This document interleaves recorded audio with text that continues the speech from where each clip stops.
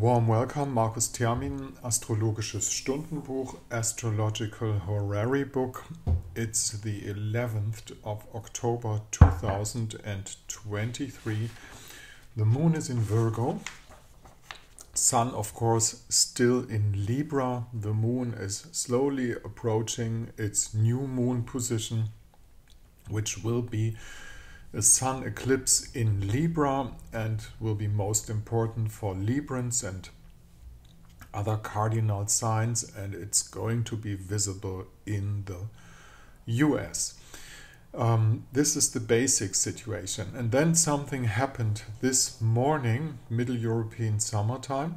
Mars changed signs from his exile position in Libra. He's not at home in Libra because he's at home in the opposite side, and Mars has a day sign and Mars has a night sign, and the night sign of Mars is actually the female sign of Scorpio.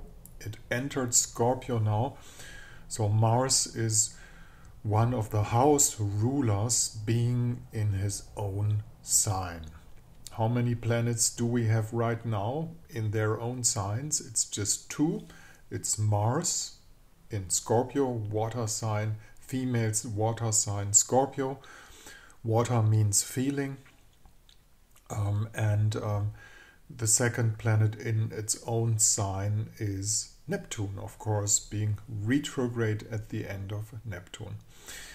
Well, as soon as Mars enters Scorpio, he forms a trine to Saturn in Pisces, and Saturn in Pisces is retrograde.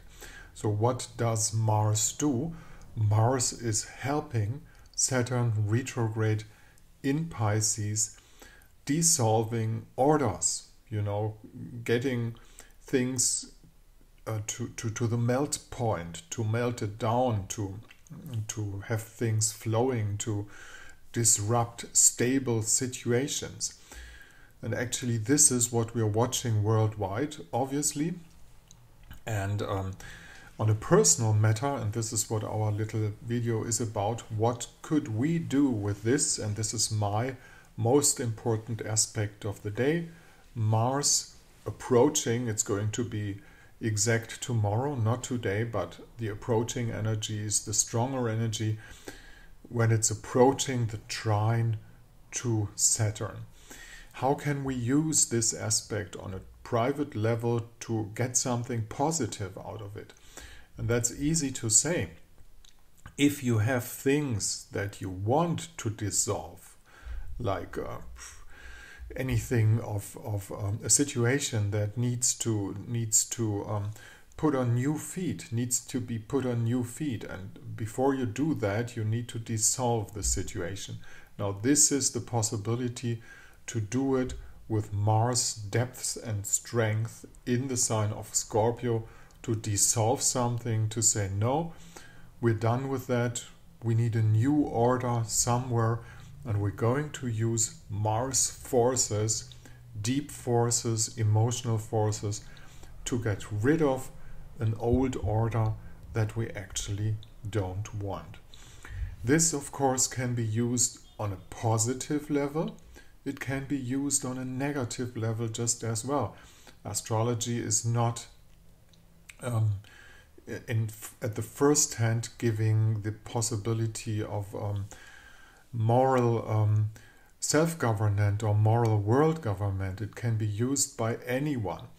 And it can be positive to dissolve an old order, and it can be negative. Now, last I want to tell you today is Mars in Scorpio. Is he a nice guy? If you know persons with Mars in Scorpio on a personal level, of course Mars in Scorpio can be as good as any other Mars. Mars in Scorpio will be strong, and on the personal level Mars in Scorpio will always be a matter of sexual interest. First, but then there's two possibilities, or even more than two possibilities again. It depends on the position, it depends on the aspects of the other planets. Like if somebody has Mars in house 6, he will work hard like shit. You know, he will do things that make him hard working. Mars in Scorpio. But on the other hand, talking about the sexual matters, it also depends on the houses. And then there are the two possibilities of living it all. And the second possibility is to go in the opposite of it, to be almost pure and ascetic, you know, because it just jumps over to the other side, which is possible with Mars in Scorpio, of course, too. Mars in Scorpio might be a nice Mars, but if you have an opposition to it, it's not a good Mars for you. And we have to look at your chart. Maybe your own Mars is in the sign of Taurus, and then you get into a Mars opposition with Mars in Scorpio. That's the reason why we have to have a look at your personal chart. Generally speaking, if somebody asks, for instance, is Mars in Scorpio a good date, a good time to do something like like an operation, like a surgery, you have to do things like that, you know. Actually, yes, we still have to look at your own Mars, but the first answer is actually no. It's not a good period. Mars in Scorpio in this sense is, though it's all planets are kind of neutral, but whenever Mars in Scorpio, it's a time where you have to fear, you know, a second hit, you know, something like you didn't think of, something deeper than your own calculation. Scorpio, after all, is the sign of transformation, and Mars in Scorpio puts all its forces in there for transformation, for good or for bad. So the only thing that we really can do is get our own plan of transformation and, you know, ride this dragon. You know, don't let it hit you, but ride it. This is my advice for today. Mars in Scorpio.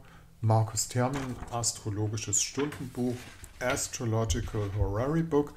It's the 11th of October 2023.